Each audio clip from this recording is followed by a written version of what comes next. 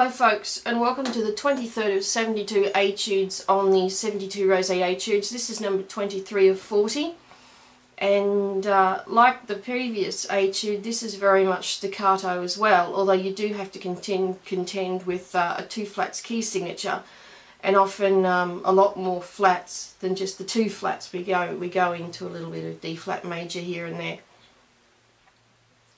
So really the big part is the staccato. It rocks along at 88, which is quite fast, which is about 132 if you're talking 4 semiquavers.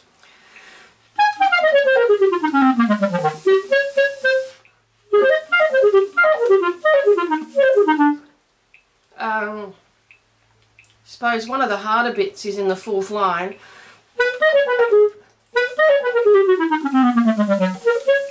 because it's not quite a scale and it's not quite a chromatic, so you've got to watch that. And then in the next line,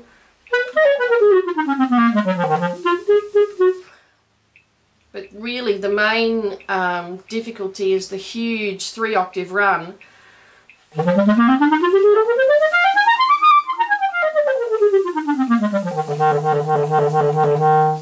And then towards the end, it's quite difficult, but I'm gonna take it at 72 for the purposes of this masterclass, and let's see how we go with that. So we start on a top B flat. Make sure the jaw's relaxed for that. Don't pinch it; it'll come out anyway.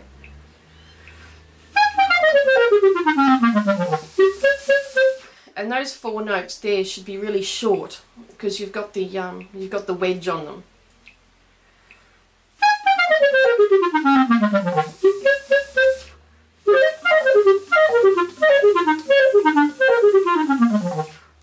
And again, there's difficulty there because it's not quite a scale and it's not quite an arpeggio. And the most difficult thing for me is going from the E flat to the C. It can be a little bit blurred sometimes. So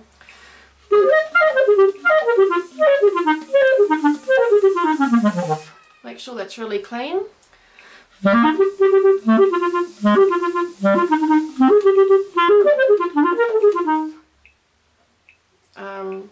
And take that slowly.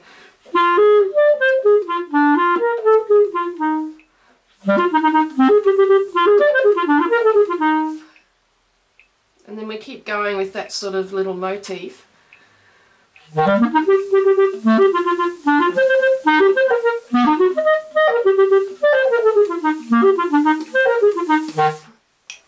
that's pretty straightforward. You do need a very light tongue. And then here comes the not quite scale, not quite chromatic, which is sort of based around D flat.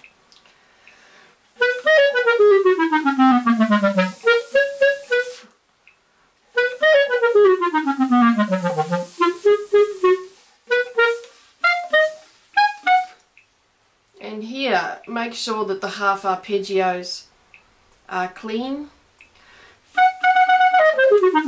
I actually emphasise the last 4 semiquavers of the sextuplet, given that they're tongued, and that makes them come out a lot clearer.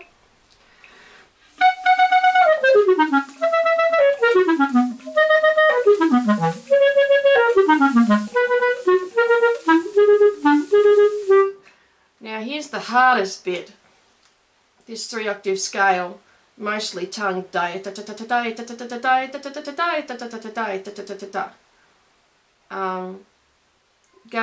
Practice this slowly and then gradually work it up to tempo.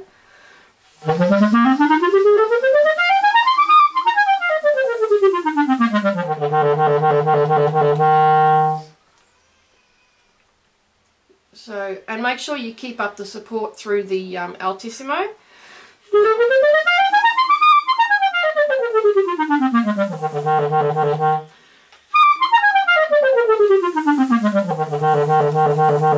So actually keep up the support right through.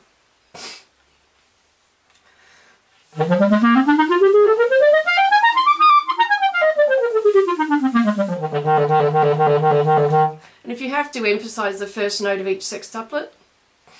And then we're back into the beginning again.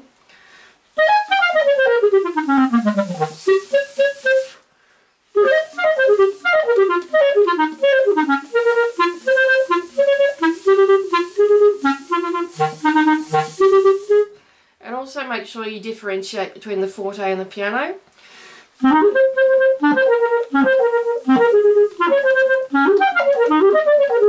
Make sure that the E flat to the C is clean and that you don't bite too much on the A.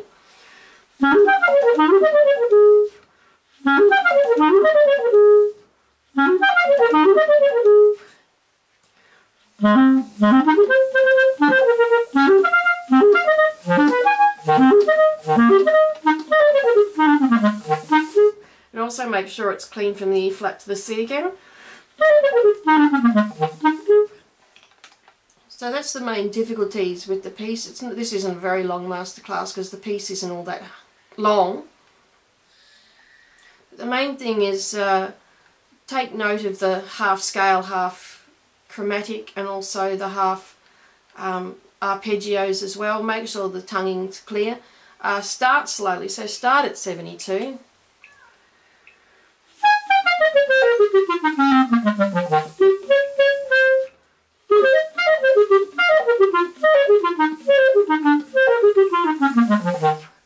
And then gradually work it up to speed. So that's all I have on this particular etude. Please join me for number 24.